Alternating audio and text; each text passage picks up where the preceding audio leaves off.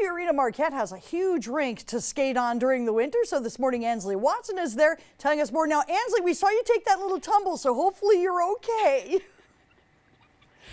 Yeah, I only cut my finger open. It's fine. Took one for the team, I guess. I promise I do know how to skate, but I guess it doesn't look like I do. So I'm here with Andrew McIver. He's the Parks and Rec coordinator, and maybe he can teach me how to skate a little bit better than what I could show earlier. Good morning. Thanks for being with us. Absolutely. Good morning. So it's kind of chilly in here. What temperature is it at in here in the rinks?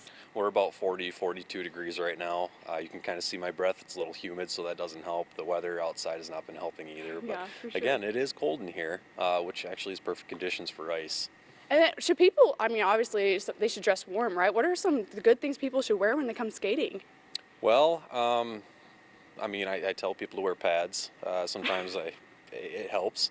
Less experienced skaters obviously dress in layers because it's cold, and also that helps with padding when you fall.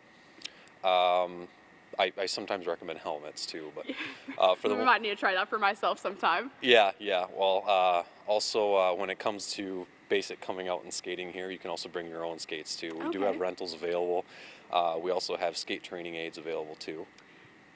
So if you want to give that a shot, but for the most part, it's wearing like a nice heavy jacket, maybe some snow pants, just being prepared when you come out here. Right. So is there ice skating lessons that take place here as well? Yes, yeah, we have multiple opportunities for that. Marquette Junior Hockey has a Learn to Skate program. They have a lot of excellent coaches. They have a great curriculum for that. They also have Marquette Figure Skating Club, which has a lot of very experienced coaches. They know what they're doing. They have a couple of basic opportunities that you can come out, have your kids get started. It's actually for all ages, really.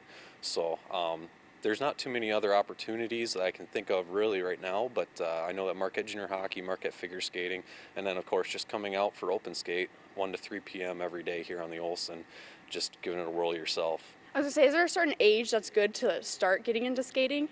Well, the earlier the better. I mean, as soon as you're learning to walk, if you can learn to walk on the ice, you can start getting your balance, getting confidence on the ice, and it only gets better from there. I've been skating most of my life, and I can definitely tell it's helped me quite a bit get comfortable on the ice, but then there's some people who obviously get started later, and that is absolutely just fine if they just want to do it recreationally. It's a great way to get out of the house, get away from the TV and the video games, come on out and try some ice skating. Plus also the experienced skaters too, they can come out and enjoy just skating around the ice, and it's just a great winter pastime. For sure. You guys have a couple of rinks here. What's the other one for? The Russell Arena, we're on the Olson Arena right now. This technically everyone calls it the smaller rink, which it's actually the same size as the other rink. But the Russell Arena is a spectator venue. We have seating for up to 2,300 people in there. So that's where our larger games happen for the Iron Rangers, the Royals, high school teams, some of the bigger Marquette Junior Hockey games that we have, and we have a couple other teams that come through quite a bit too. Okay, well, stay with us. I think we're going to talk more about equipment here in a little bit. Reporting live in Marquette, Ansley Watson, TV6 News. All right, thank you very much, Ansley. He dropped a lot of hints about padding and helmets and safety. Yeah. She might have needed to know that before she went. Yeah, maybe. Right. It's okay, but she's okay, so that's good. She survived. Right, yeah. Exactly. So Welcome now, back. Well, if you're wanting to get on the ice this season, you can head down to Lakeview Arena. Ansley Watson is there this morning to tell us more about what all they have to offer. And Ansley, it looks like you've learned from your past mistakes there. Yes, they hooked me up with a helmet, so just in case I fell again, I wouldn't hurt myself, which I do want you to see. I took one for the team. I don't know if you can see this or not, but I got a nasty little bruise and cut there. Yeah, so you're I tough. think we need to get a Band-Aid on that one soon. Yeah, so anyway, I'm joined with Andrew McIver, and he is the Park and Rec coordinator here. So thank you for being with me this morning. Absolutely. So let's talk about equipment since, you know, we've got all of this on right now. Got my safety helmet on. Is this just for hockey? Do figure skaters wear these too?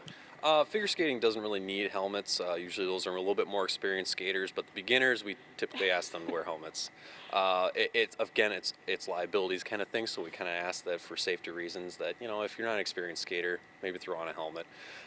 In hockey player sense, we do require helmets, especially if there's pucks flying around. Also, too, just full equipment if you're going to come out for drop-in hockey, anything along those lines. Because taking pucks to the legs with no shin guards kind of hurts. So You would know, right? I would know, yes. So what do we have down here? What's this called? This is a skate aid. We got some of these this year for some of the beginners. These are pretty sturdy devices here that are for rent. Basically, when you come out, the kids can use these to push them around, keep their balance, keep them from falling down, get them used to skating on the ice. Eventually, hopefully, they can kind of wean off those and learn to skate on their own. Yeah. Some adults can use them too. It's a little entertaining trying to watch adults use them though. Hey, they're helpful, all right? They are. They are. So okay, so let's talk about our skates as well. You have hockey skates on, and I have figure skates Yep. skates on. What are the difference? So the difference is that the figure skates have a toe pick in the front. These are more for like a dancing kind of figure skating, where hockey skates are meant for all-purpose skating.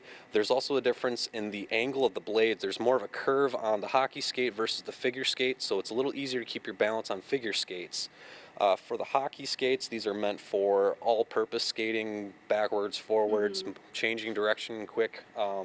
So essentially, when we're talking about open skate, generally the men like to wear the hockey skates, but there's really no shame in wearing figure skates if need be to get started. Right. So we have multiple sizes and rental skates available in hockey and figure skates, ranging from juniors up to adults. We will be trying to get some more very soon to try and help out with our quantities right now that we have. We're kind of running low on some sizes. So, but we do offer open skate every day from 1 to 3 p.m. here on this rink.